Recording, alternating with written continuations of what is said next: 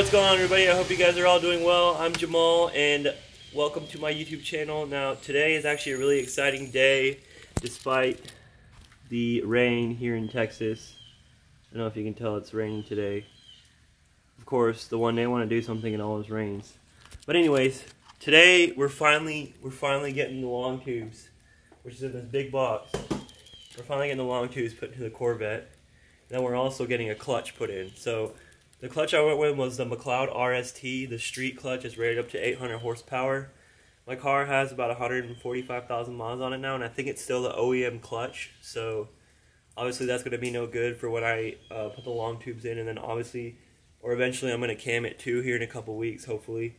So that stock clutch is going to be no good. I think it already is starting to slip a little bit when driving, like hard. I can feel that pedal get mushy. So the clutch is going to go in. We're taking the clutch to the shop. I know a lot of you guys wanted to see the long tube install video, but the shop I'm taking it to, the guy said that it was only going to be like $100, $150 extra or something like that to put the long tubes in. So I'd rather just pay him to do it than me having to go through all the trouble of doing that. So I'm sorry for everyone that wanted to see a DIY long tube video. Maybe someday I'll make one, but for mine, I don't think I'm going to do it just because I think it would be easier just to pay somebody to do it rather than me having to do it. So that's a long tube. Here's a whole bunch of stuff.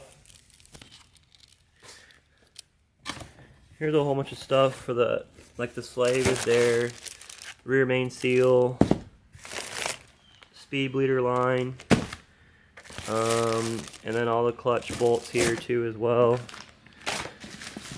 And here is the clutch. It's a McLeod, like I said, the RST, rated up to 800 horsepower, steel billet flywheel. I actually bought this used for $500, and the guy had only used it for like a couple thousand miles. I think it was like 4,000 or 5,000 miles, because he converted to an automatic, I guess, for drag racing, and so I was able to pick this one up for a really good deal, which is what I wanted. I was going to go with the LS7 clutch, but this is a way better clutch, and it was around the same price, so I bought that one. So now I got to load all this stuff up, and then we're going to head out. Oh, also, as far as the long tubes I went with the Hinson 1 7/8 off-road X-pipe long tube headers.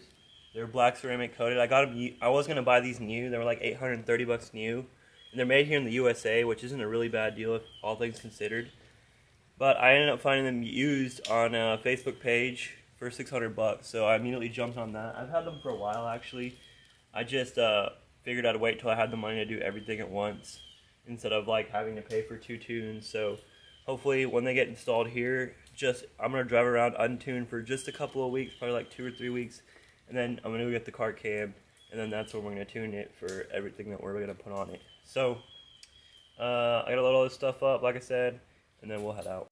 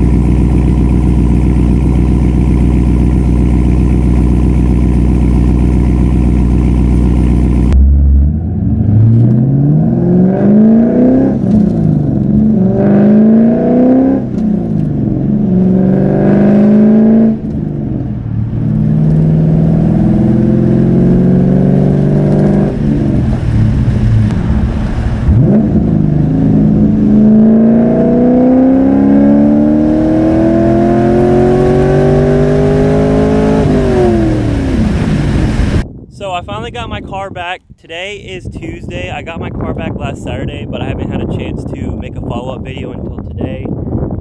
As you guys know, the car went in the shop. I don't know if I said it was last Wednesday, and then it was out Saturday, and now it's Tuesday, and I'm filming this follow-up video. So like I said, we put the long tube headers in, and we got the clutch in finally. Now with the clutch feels solid. Before, every time I did a pull, the clutch would feel really squishy after the pull. The car has higher mileage, and like basically anytime I did a pull, the car would feel like really spongy and squishy until like I had to give it a few pumps, and then the pressure would finally come back. Now that's not an issue, thank God. As far as the long tubes go, they're Hinson 178s, catless, off-road X-pipe, long tube headers, as I previously mentioned. Let's go ahead and take a look under the hood. I have some stuff to show you guys here. So one thing I did with the clutch was I installed a speed bleeder here. It's basically a line so I can bleed the clutch, and instead of having to like the method that I showed y'all before works as well, but it doesn't work nearly as well as just bleeding the actual clutch fluid out and then putting some new one in. So that's there. If you're ever going to replace your clutch, I always recommend doing this. This is like a $50 part right here, and it goes a long way when you're trying to bleed your clutch fluid. Now, as you can see down in here, those are the long tube headers. They're black ceramic coated. They're used though, so obviously you can tell they're a little bit scratched up and stuff. Not that big of a deal. You also might notice there's MSD wires now, which my mechanic told me that whenever he was pulling the old wires off, a lot of them broke, or like 3 of them broke. So we just went ahead and put MSD wires in there. It's really good wires though. They don't touch the headers, which is a good thing, and they're a little bit better than stock. Honestly, couldn't be more happy with the way the car is now. It's so loud. I freaking love it. The clutch feels amazing, which is a good thing. The clutch is also rated at 800 horsepower, so when I do the cam here in a bit, it'll hold all the power, no problem. I'll put some pictures in right now of the car that was on the lift. There's also a picture of the stock clutch, and just some here's a picture underneath the car of the X-pipe.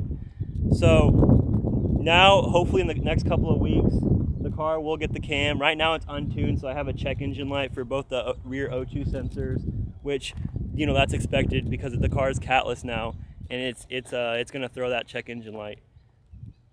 But anyways, I'm gonna leave you guys with a few revs. I hope you guys did enjoy the video. I'm so sorry again that I couldn't do a DIY header install video. Who knows, later I might have a buddy or somebody that's willing to have me tag along with them, and I might be able to film a DIY video for y'all. But I hope you guys did enjoy the video. Please like, comment, subscribe, do all that good stuff, and I'll see you guys in the next one.